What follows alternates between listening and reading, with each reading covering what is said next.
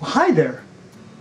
I'm here today to tell you how to build an awesome bioactive enclosure for tropical arboreal reptiles like maybe a crested gecko, day geckos, anything like this that is okay in a glass enclosure and that needs more of a tropical sort of environment than a desert one. Today we're going to walk you through all the steps. We're so excited that you're here. For starters, we're going to need to know all the supplies that you'll need to purchase in order to make this project a reality. We'll have links in the description to all of these things, and actually when you use those links it helps support our channel. So if this is a project you think you might want to do, please use the links in the description. So now what I'm going to do is I'm going to walk you through what all these things are, because you will want to have all of them on hand. This is like baking cookies. You don't want to find out halfway through that you don't have all the ingredients. So I'll just work my way from one side to the other. Maybe I'll start over here, because this is obviously the most important thing you're going to need, which is a tank. And what I have is the ZooMed 12 by 12 by 18 enclosure. This is an enclosure that you could use for things like smaller species of day geckos, younger crested geckos, and a number of arboreal species, because it's taller than it is wide.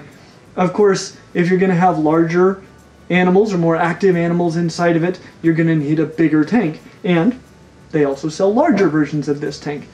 So that is a wonderful enclosure. I like the ZooMed enclosure because it has one big front opening door, which is going to make it a lot easier for us to build this and a lot easier for you to work on the tank, to access your animals, access the things in the enclosure in the future.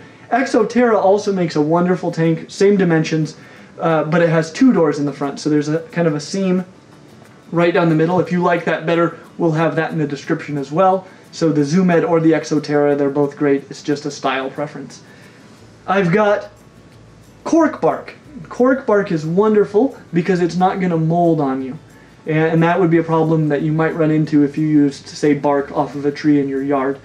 In the damp enclosure, it may start to grow mold, and that can be a real problem. And along those same lines, I've got this. This is called spiderwood, and spiderwood is going to be great for climbing branches, and it also is not very inclined to mold. It doesn't mold nearly as much as a stick you might find in your yard would. Other kinds of wood that you might use would be like Malaysian driftwood or Mopani wood, and we'll have links to those as well down in our description. Rocks. These are just rocks from the yard. You don't need to order a rock off the internet. These rocks are not even going to be part of the enclosure when it's finished. They are just going to help us with this project a little bit. This right here is called forest moss, and it is compressed sphagnum moss. We're going to include this. Gorilla Glue in the biggest bottle you can get. You'll need Gorilla Glue. Eco Earth, also made by ZooMed. And we did include an Exo Terra product here because we're not like a commercial for ZooMed. But ZooMed is wonderful, and so is Exo Terra. There are lots of great companies that make these things. Eco Earth is going to be the substrate that we're going to use. We're also going to use it on our backdrop. It's got 3 bricks of it. You can buy it as a single brick. We'll probably only need 1 brick for this project, but it's cheaper when you buy 3, and I do a lot of projects like this. This is a pothos. It's a plant. Actually, you can use a lot of different kinds of plants. I like the pothos because they're bulletproof. They don't need a lot of light, which is good because it means I don't need a whole lot of extra lighting for this tank, just for the plants. They also do well if they're sitting in water or if it gets fairly dry. So it's really difficult to kill a pothos. There are other great plants as well that you might choose to use. We're going to need some sand. Really fine-grained sand. Scissors! You're going to need some scissors. They're not going to get incorporated into your tank, so you can just use any scissors you have around the house. Other tools, like the Leatherman Skele-tool that I just got. Love it. It could be great as well. You're going to need a bucket. You're going to need a spray bottle. You're going to need a hood for your tank. And this is a ZooMed hood. This is built specifically for this tank. There's also an Exo Terra hood just like it, made for the Exo Terra tank. And these hoods come in different sizes depending on the size tank that you're going to be using. Just make sure that your hood is the same width as your tank. And you're going to need the right kind of light bulbs, which is going to be a 5000K light bulb. That's a fluorescent bulb, and that way it won't generate very much heat because you don't want to cook the animal that lives in here. If it's something like a crested gecko, you probably don't want to add really any heat at all or very little, and that light bulb will keep your plants alive, but it won't kill your gecko. That's a winning combination. You're going to need some of these cups. especially if you're keeping a crested gecko. Also an appropriate water bowl, depending on the species that you're keeping in there. But, in general, this is everything you're going to need for this project. So let's get working, shall we? The first thing I'm going to want to do is I'm going to want to get the Eco Earth and my forest moss. I'm going to want to get these two things soaking in my bucket of water. You can see it comes as a really compact brick, but we're going to put it in this water, and it is amazing how much water it can hold. It can hold a lot, so our bucket is actually just over halfway full. I'm going to put the whole brick in the water and let that get soaking.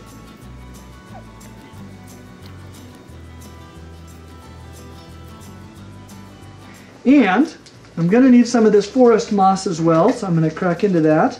This forest moss isn't going to take as long to get hydrated as the Eco Earth will, because the brick is smaller and we're going to be using smaller pieces of it as well. But you can see it actually usually comes in kind of little flakes like this, and what I'm going to do is I'm just going to break a little bit off. Like that. Go ahead and toss that in.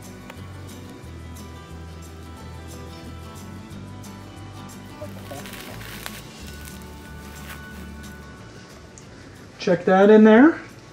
All right, and I'll save the rest. I'll set that aside. I'm not going to need this until the very end. Okay, now we'll get to work on the tank. And the things that are going to go in the tank are going to be this branch, these, our sand,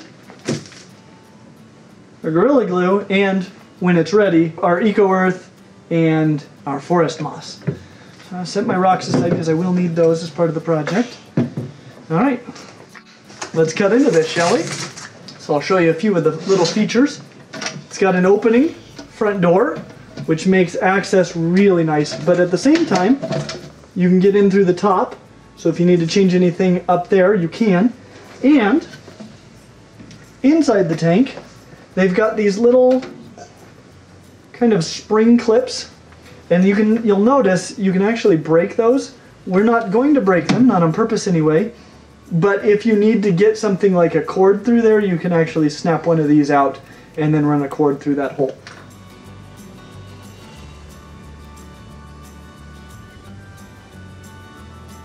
Alright, so now that we've got our top put on appropriately, we're going to go ahead and we're going to take the tank and we're going to lay it on its back. And this is because we're going to let gravity do a lot of the work while we build this. And now we're going to open it up, and this is why these front opening tanks are so nice for this kind of a project. We're going to remove this backdrop that they've got in there. You would never, ever, ever want to actually use this as your backdrop. At least not on the inside like they have it, because this is going to mold and it's going to wrinkle up and it's going to cause all kinds of problems. So you'll definitely want to pull that out. If you do decide to use it as your backdrop, you can, but you're going to want to attach it on the outside in the back of the tank. You're not going to want to use it on the inside of the enclosure. Make sure everything's really clean in there. You can use a diluted bleach solution to really clean the tank out, and that's a good practice. Now our Eco Earth is starting to crumble. So what I'm doing right now is I'm breaking up all the pieces of moss, especially because the Eco Earth will break apart once it gets properly wet, but the moss will stay together kind of in a brick, and so you need to kind of break it up by hand and then just mix all that you just made together, which that brick plus the water that I had in here actually filled this whole bucket. So it's a lot of stuff.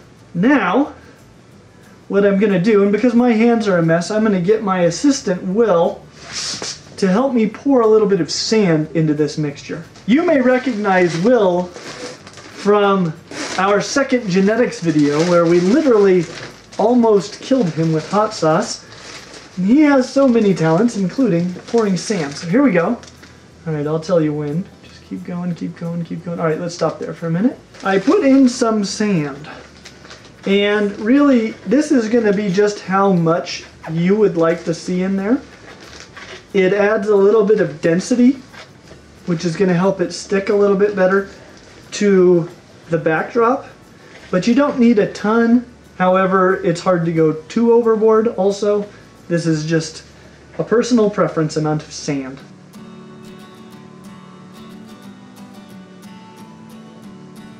Once we've got our mixture all ready to go, we're going to get to work on the Gorilla Glue. And this is a new bottle of Gorilla Glue, so the first thing I'm going to need to do is I'm going to need to cut open the top just the regular amount. So you cut that little top piece off. So the Gorilla Glue is now ready to go. Now Gorilla Glue is activated by water. And so if you want it to stick, the best thing that you can do is start off getting the surface that you want to get wet, a little bit wet, not way wet, but damp. And so we're going to get the whole back of our enclosure wet. Okay, once we've got that wet, we're going to need to put on the Gorilla Glue. Gorilla Glue is actually the same stuff as expanding foam, the good stuff expanding foam, which is also great for reptile enclosures. That's just an aerosolized version that really puffs up huge. Gorilla Glue does expand though once it comes into contact with water. So once it gets going, we're going to have the clock sort of counting against us because it's going to get bigger and bigger the longer we let it sit there. I'm going to put down Gorilla Glue where I've got very thin layer that covers the entire back. I'll do it sort of almost like a giant tic-tac-toe board all the way across, and then it'll flatten out, but I want it to cover everything. Any holes that I leave will probably be a hole in my backdrop.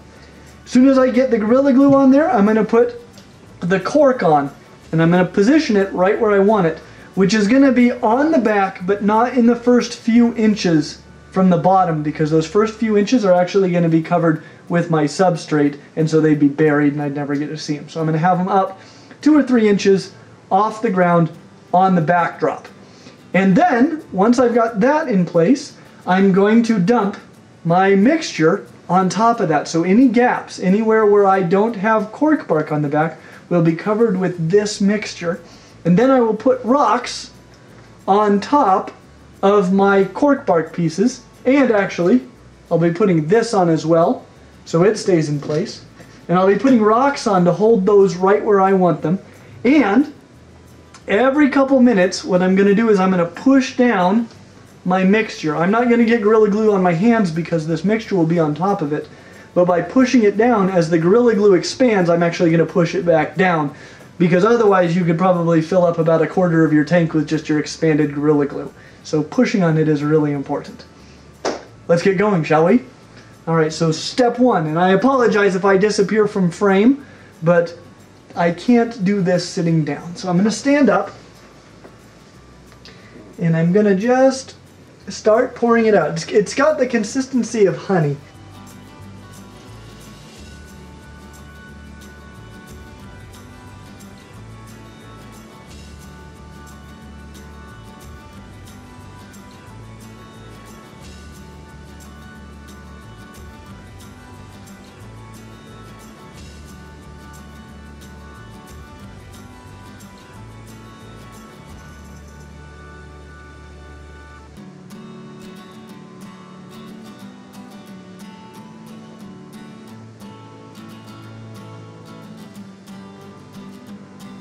Alright, so I'm just getting that matrix, that sort of giant tic-tac-toe board, I'm getting that finished off and making sure any big holes I left are filled in. If there are tiny holes, you don't need to stress about those because the glue will expand and it'll fill those areas. And I'm leaving a slight little border, maybe 1/8 to 1/4 of an inch along all the sides, because it will expand into that area and I don't want it covering up a lot of the sides of the tank. You can potentially have it go onto the side, and that actually looks pretty neat too. So there's a lot of room for you to apply your own style to the way that you do this tank, and that's a lot of fun. Remember, you don't need to worry about getting all the way to the bottom because that will be filled with substrate anyway. But there we go. Alright, so that step is complete. Cap my Gorilla Glue so it doesn't dry. And I'm going to think, once I position these, they're going to be in there. So you're going to have a little room for style here too. I've kind of decided I want my cork bark pieces, since I've got 2, I kind of want them to look like a tree going up the back there. So I'm going to go ahead and set them in there.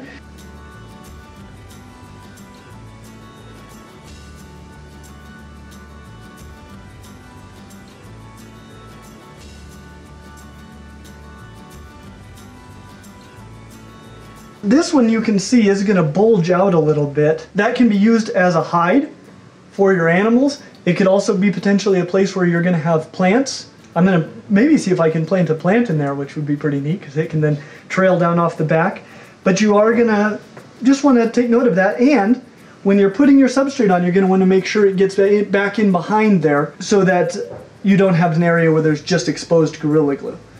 But I still need to position this stick, and I haven't quite decided exactly how I want to do that just yet. Now's the time, like this. And I'm going to go ahead and put one of my rocks in here on top of that piece of cork bark, which will both hold that cork bark in place and hold my stick right where I want it to be. And I don't have the stick all the way at the bottom either, because remember, there's going to be substrate down there. Okay, so now that I've got my stick in place, I've got everything right where I want it. You want to make sure that you like where you have everything, because there's no going back once the Gorilla Glue is hardened. That's not totally true. You can actually scrape everything off with a razor blade and begin anew, but that's a pain. I think I like the way that this looks. I'm going to go ahead and put my screen lid back on, which will make it a little bit harder for you to see what I'm doing in there. But I want it to hold the substrate in so I don't have just a huge mess out the front. Get my lid back on. Now what I'm going to do, first thing, I'm going to spray water just a little bit on top of the Gorilla Glue. Because your mixture is also wet, that will activate the Gorilla Glue as well. But some water directly on top of it, that's going to get it going. Starting now, it's really going to start expanding. So I got to work somewhat quickly. And therefore, in it goes. In goes the mixture. Ready, set, go. You're going to want to get a fairly decent covering of the mixture on top of everything. Get my rocks in place. Hold down those two things. And don't worry if it seems like too much, because all the extra will just fall down into the bottom and be your new substrate.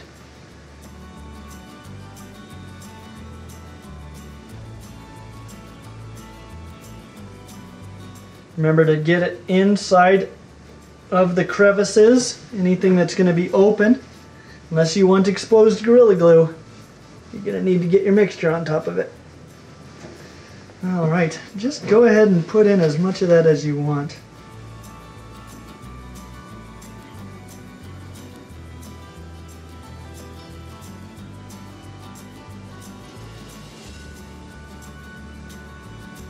And now what we're going to do is we're just going to push it down. We're just going to push on it. And what we're going to notice is that every few minutes it's going to start to rise back up. That's because the Gorilla Glue is expanding. And we'll have to push it down some more. And that's all to be expected. So I'm just going to start pushing down on it. You're going to notice every few minutes it's going to expand back up. And you'll have to push it back down. That's just the Gorilla Glue expanding, just like we said it would. So we shouldn't be surprised, but the more you push it down, the smaller your backdrop will be. If you don't push it down, your backdrop's going to end up taking up a lot of your enclosure, and you might like that. It becomes a lot like expanding foam at that point. But if that's not what you're going for, you're going to want to avoid it by pushing down. Alright, and now we're going to give it a couple minutes. We'll wait for it to start to expand again, and then we'll push it down again.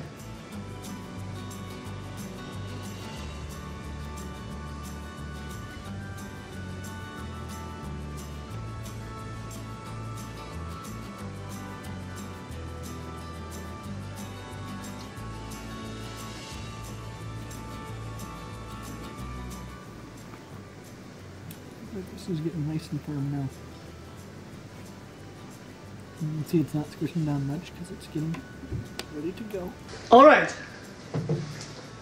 So it's been about an hour since we first put the glue and the substrate on top, and I've checked it, I've pushed it down, it all seems fairly solid. You do not want to rush tilting this back up. In fact, if you wanted to leave it overnight, that wouldn't be a problem at all, because then you'd be sure that your backdrop isn't going to fall off as soon as you lift it up. But I'm pretty confident that this is going to work out now.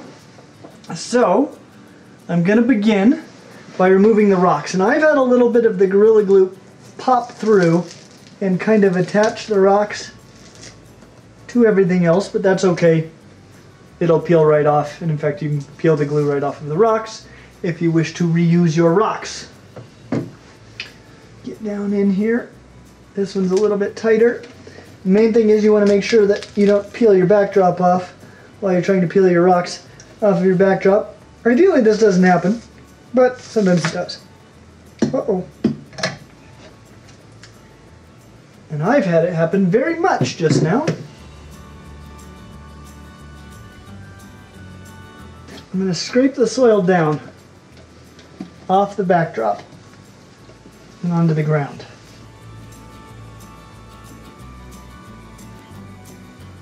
I'm actually going to take the lid off because it makes it a little easier to get down in there.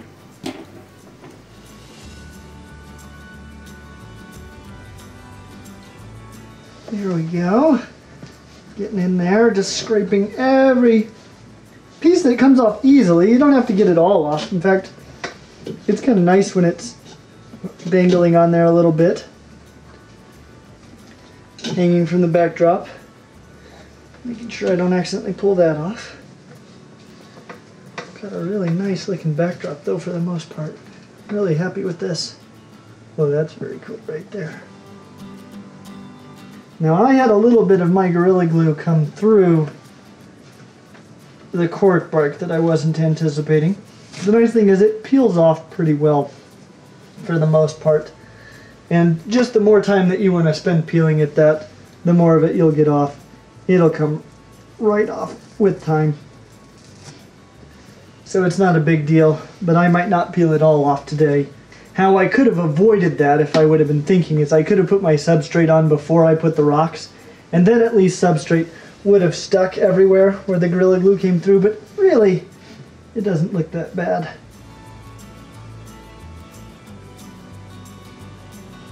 What you can see now is that down below I've got a lot of my substrate that was on the back has now fallen down here. And this might not be as much as I want in here. I'm actually going to want to fill it up pretty much to the lip. So I'm going to go back to my original bucket. My bucket of substrate. I'm going to add a little bit more to just fill that area up. And then I can get to work on my plants. Depending on how wet your tank is going to be, if it's a tank that's going to be having a water fixture in it or something like that, you're going to want to have a layer of hydro balls underneath the substrate. We can include a link to that in the description as well. But if it's a tank like for crested geckos, you actually should have the tank drying out during the day, and so it's really not going to be a drainage problem. You're just going to be adding enough water to keep your plants alive, and then misting morning and evening shouldn't be a problem. And now I'm going to use my sprayer to just spray down the backdrop to just knock off some of the loose soil. And actually I can turn it to a tighter beam. It'll knock it off a lot better. Just clean everything up.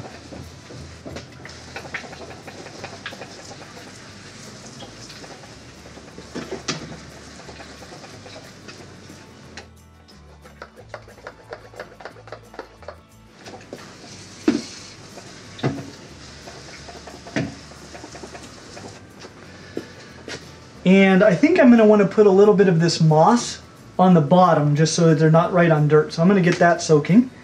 But I'm going to start planting my pothos. So it's a good idea to give your pothos a little rinse off to get any pesticides off. And then what I'm going to do is I'm going to pull it out of its current pot. You can actually just throw the whole pot in there.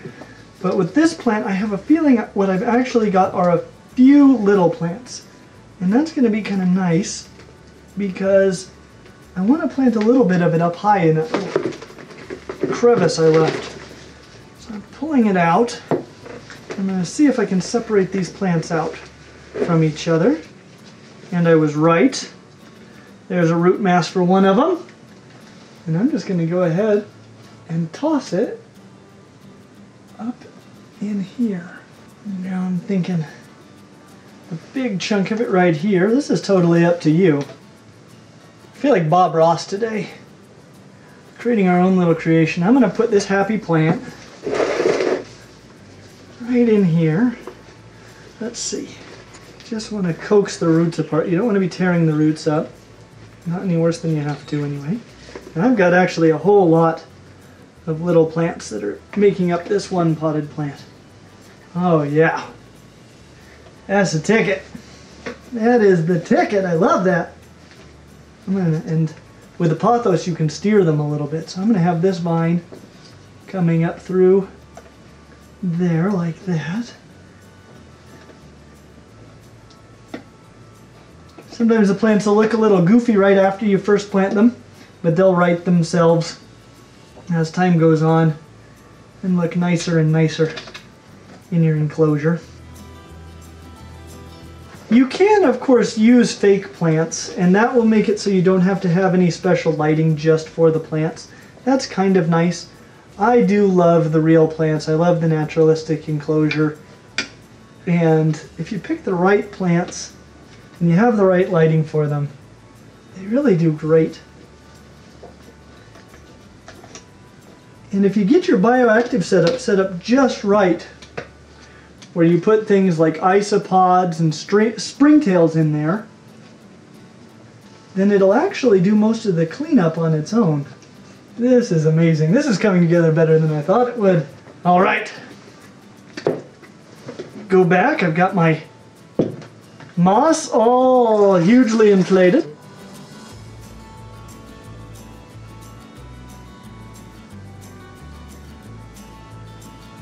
All right. Now that we've got the moss in there, we got the plant in there, it's ready to go. All we got to do now is get our light fixture and our lid back on, of course. I've got my Zoom Ed light fixture to match my Zoom Ed enclosure. It's got a 5000K light bulb like these. In there, you need that for your plants. If you need more heat, you might need an incandescent bulb as well, but for things like crested geckos, you're not going to need that. And now all we do is plug it in and enjoy. Flip on the light, and there it is. I am probably going to spray it a little bit just to clean up some of the dirt that's all over the place in there. We'll clean the tank up a little bit. But there is your enclosure. And it's a wonderful enclosure. Like I said before, if you've got isopods and springtails in there, it's going to be relatively self-cleaning. You'll need to spot clean it every now and then. But for the most part, this tank will run itself. You missed it, you take care of your animals, put your food cups in there, and enjoy. Thank you so much for joining us for the build of this awesome enclosure. We have had such a good time. I'm so happy with the way that it turned out. Once again, all the supplies that you would need to duplicate this can be found down in the description, and it would really help us out if you'd pick them up from those links. And as always, like and subscribe, and we hope to see you real soon. And again, we've got descriptions for those down in the links. Jason, do you even use the clacking? Does the clacking even help? Are you just giving me this? Give me one job? Oh no. So I don't even need to be doing this. You know how I feel right now? I feel like a little kid that just realized that my mom doesn't need help doing the dishes. She can do it just fine on her own.